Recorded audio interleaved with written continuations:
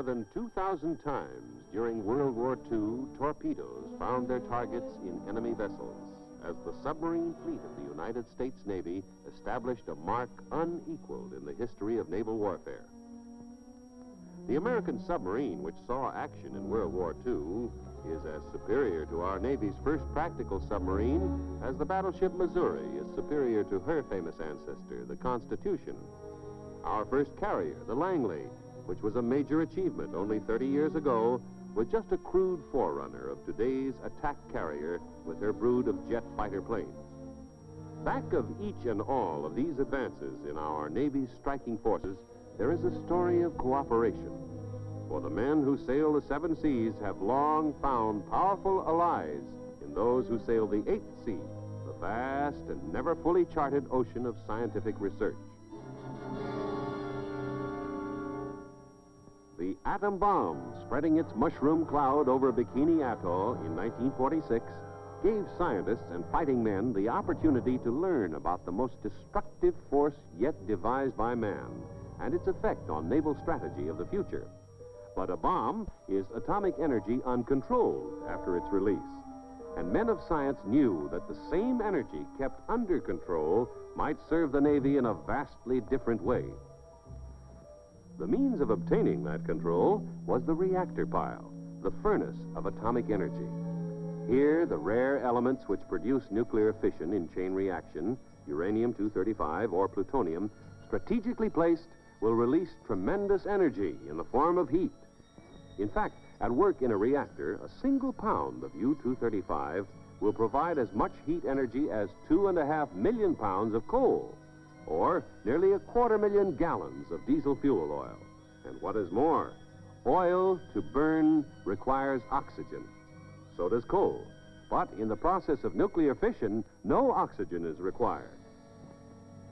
To the men of the Navy, the new power source had limitless possibilities. None more immediately useful, perhaps, than in a submarine. A conventional sub using diesel-electric power attains its maximum range and speed on the surface. Later models, which use a snorkel or breathing tube to supply air for the diesels, achieve comparable range and speed just below the surface. But a fully submerged sub, despite tremendous improvements in batteries, which must then supply its power source, still can't maintain the speed or equal the range of either the snorkel sub or the surface sub. What's more, a sub on the surface is a comparatively easy target for the powerful electronic eyes and ears of an enemy. A snorkel sub is only relatively safer,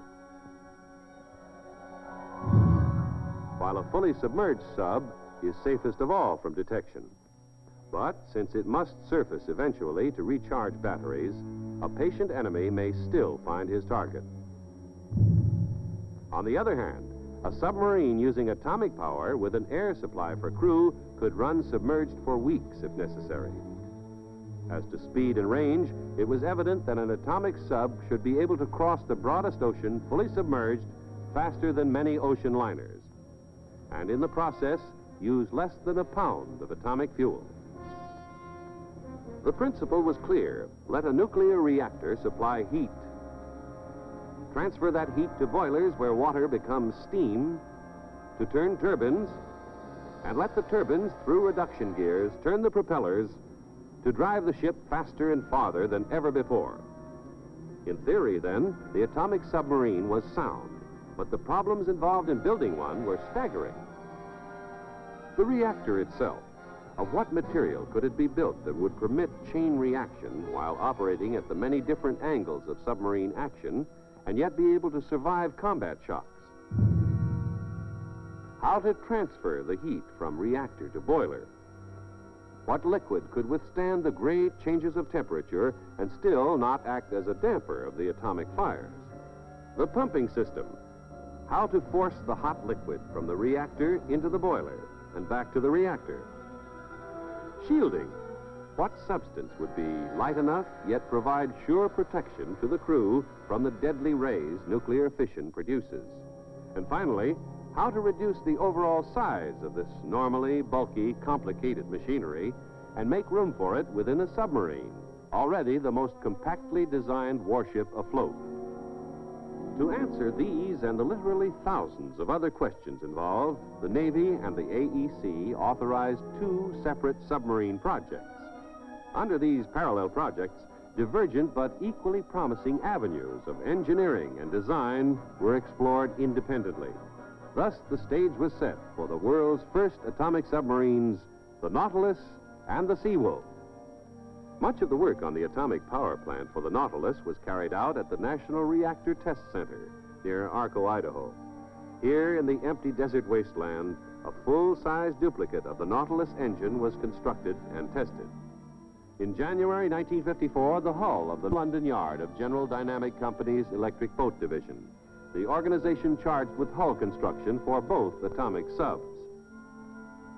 Meanwhile, development of the parallel Seawolf project has gone forward for many months, principally in Schenectady, New York, under the direction of the distinguished staff of General Electric scientists and engineers at CAPL, the Knowles Atomic Power Laboratory.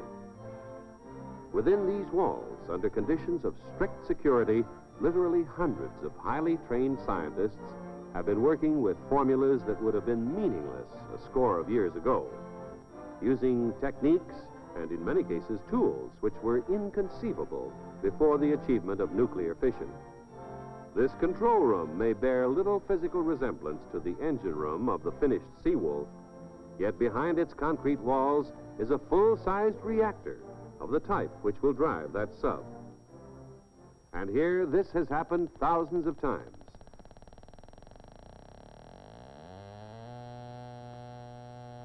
The chain reaction of nuclear fission has been started and stopped in the course of innumerable tests to determine the material and design of the Seawolf's atomic engine.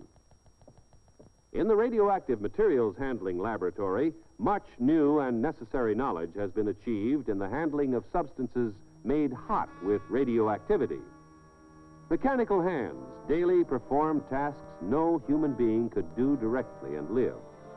A section of metal designed for use in a vital part of the submarine engine has been made highly radioactive and is tested in a concrete-lined vault where the eyes and hands performing the operation are a dozen feet away.